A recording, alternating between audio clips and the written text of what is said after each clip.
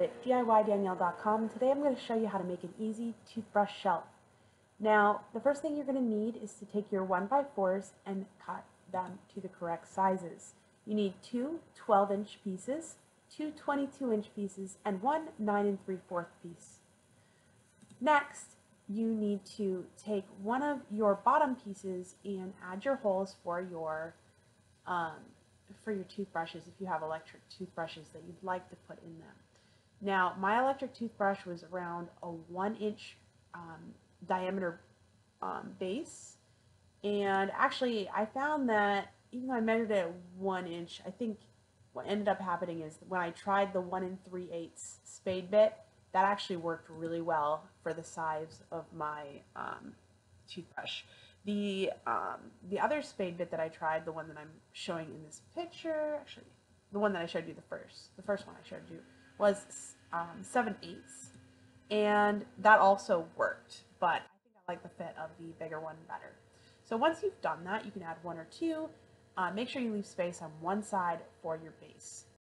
The next thing I did is I took one of my long pieces, chose which end I wanted to be the bottom and the back of it, and I added a small semicircle so that when it's up against the back wall in my bathroom, the cord of the charger can go through it. And that was pretty quick and easy.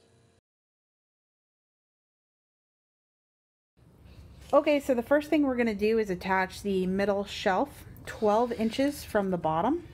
You want to make sure you have it lined up properly.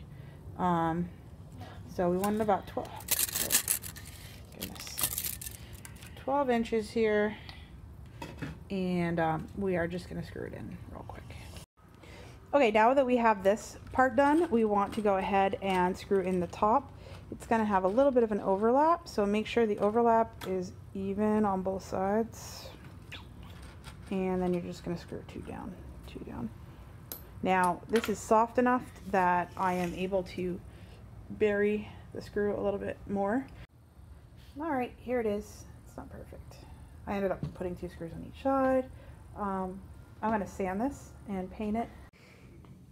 Okay, so this is the shelf. I painted it with spray paint in Rust-Oleum 2X satin blush, I think. Anyways, it's a pink.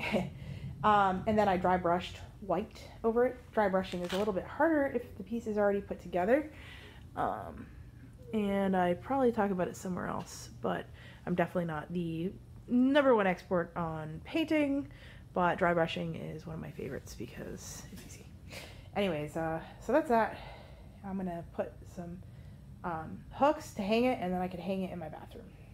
Okay, the last step, all you need to do is add your hooks. These are, I think, called D-rings. I will link it in my supply list, and you are finished. You can hang it up. I didn't paint this side, obviously, but yeah, that's it. Thanks so much for watching. Make sure you follow me over on YouTube and on my blog, DIYDanielle.com. And thanks so much. Take care. Have a great day.